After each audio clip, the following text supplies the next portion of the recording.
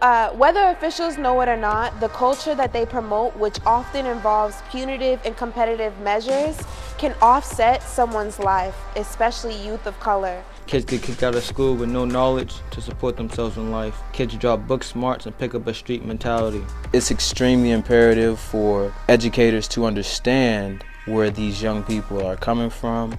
I've had 5 of my closest friends die in the streets after being kicked out of their home schools. The struggles that they go through on a daily basis. I felt criminalized within my school system for the smallest things. Rather than look at them as a number, as a statistic, I think that the young people are more than that. Schools don't realize not every kid is perfect, and no kid should have to suffer a jail sentence.